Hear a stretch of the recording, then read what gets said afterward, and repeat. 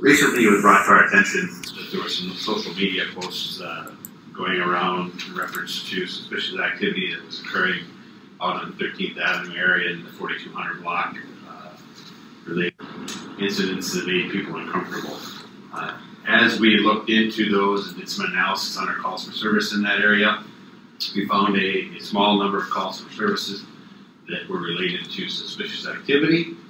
Of those calls for service, we found that about half of those are unrelated to each other, and we have the other half that might possibly be related to an individual who has a history of approaching people and talking to them about different subjects. At this time, we don't have any other information that would indicate any kind of nefarious activity related to these calls for service at this time. And we are continuing to investigate the calls for service at this time as far as looking at some videos to see if there's any connection to those. We do have some issues as far as providing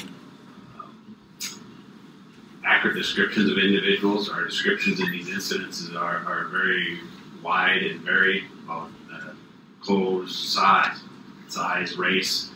So it doesn't really allow us to make a determination as to whether or not it's all the same person. So we'll continue to do follow-up on all of these cases as we did with most cases that come into our police department. So. Do you have like a steady number? So far in that area, we've found 6 cases. Half of those cases are not related that we can find from the information that was provided during our investigation, our initial investigation. The other half may possibly be related to one person, but we don't have a strong connection at this time. Has this one person been arrested for these things? Is this something you can be arrested for? I know it's not a crime to be creepy. No, it's not, unless there's something more. Obviously, there is disorderly conduct if the person would make statements of annoyed, alarmed, or harassed, and it's really an individual perception about those statements. And the individual we're going to speak to in the future here does have some past history of doing the similar thing. What type of comments are we talking about here? What are the nature of those comments that people feel uncomfortable? They're just asking questions about their personal lives a little bit, and just things that normal people wouldn't approach you out of the blue with. You just ask questions about your family and things like that.